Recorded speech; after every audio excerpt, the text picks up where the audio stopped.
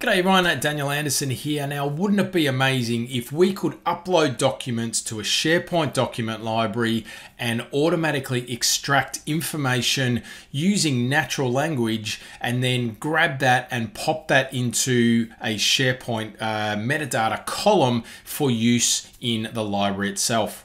We can actually do that by using what we call an autofill column. Now, if you're not familiar with autofill columns automatically help us extract and summarize or even generate content from files uploaded to a SharePoint document library. Now, it is using LLMs through generative AI, and autofill columns can save metadata automatically, which obviously does help with managing files and associated information. Now, there are a few requirements and limitations around that, so let's just have a quick look at what they are first. So, the supported file types, you can see there on the screen that they are limited to these types of files. There are some supported languages and some supported column types as well that we can see on the screen. So just keep that in mind when we're walking through this process, that there are a few little limitations. But let's get stuck into it, and we're going to use an example of a policies document library. Now, inside of our policies, what we do have is our policy number. So rather than having us enter additional metadata, we can use an autofill column to extract this number and then put that into a column called policy number. All right. So let's add a text column. All right, so we'll add text, and you can see that I've got this autofill option here that I can set up. So when I click on set up, I can enter a prompt. Okay, I can enter the prompt, and then that is going to use our LLM to actually go and do what we want it to do. So what I want to do is I want to extract the policy number. So I'm going to say extract the policy number from the document. And I'm going to then also be a little bit more specific. The format is policy number -POL-001. All right, so what I'm doing there is I'm just giving it an example what to look for. Now, let's have a look and see what happens. All right, so I've just given it that as a generic type of prompt first. So if I go to and use and test this on the leave policy, I'll hit test. We can have a look and see what the result's going to be there. Now, that's not exactly what we want. All we want is this part, okay? So, let's adjust our prompt. Only extract the text that is after policy number : and let's now give that a test, and let's see if that gives us the response or the result that we're after. All right, so we've just updated the prompt, and there we go. That is exactly what we want. All right, so what I'm going to do now is I am going to save that. I'm going to give this column a name, and I'll call this policy number. All right.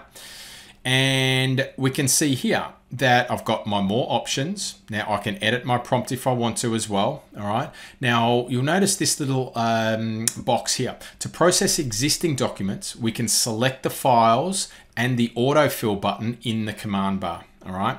So we'll hit save.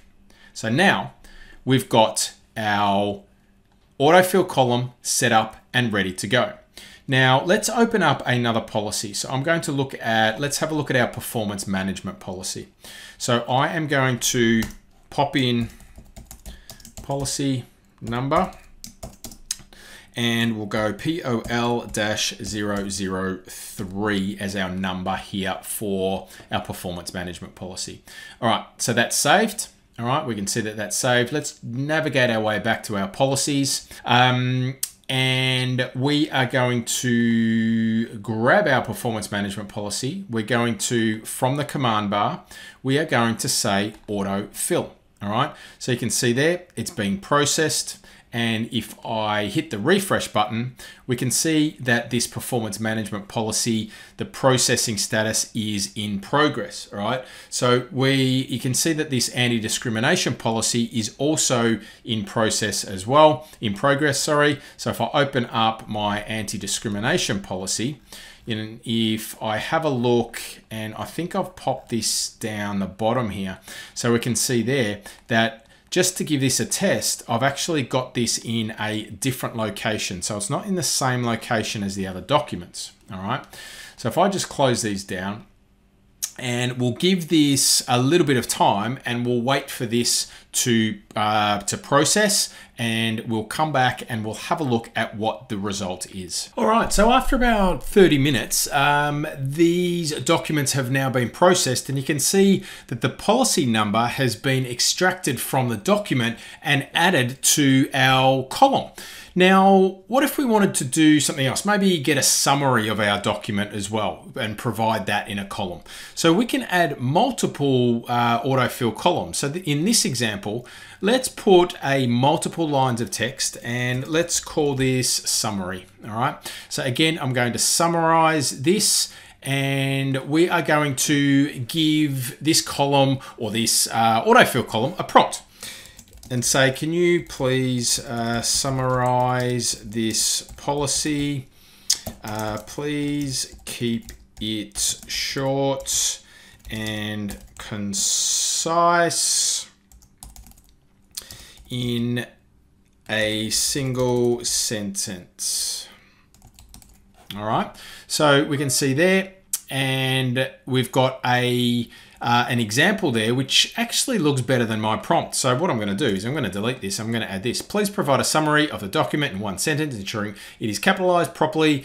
If a summary is not found, return summary not found. All right, so let's do this and test this on the anti-discrimination policy. All right, so we'll hit test, and we'll have a look in our results column here, and there we go. We can see that we've got our test. Let's do it as well on our performance management. All right, so if we go to performance management, we'll give that a test just to make sure that we've got this all correct. So it's testing, summarizing the doc, and will give us this. So we've got a different result there. So that looks very good, all right? So we're gonna save that prompt, and we're gonna give this summary a column. And again, to process existing content, we're going to select the files and hit the autofill. So, all right, so we'll hit save. That's now been done as well. I'm just gonna drag this across.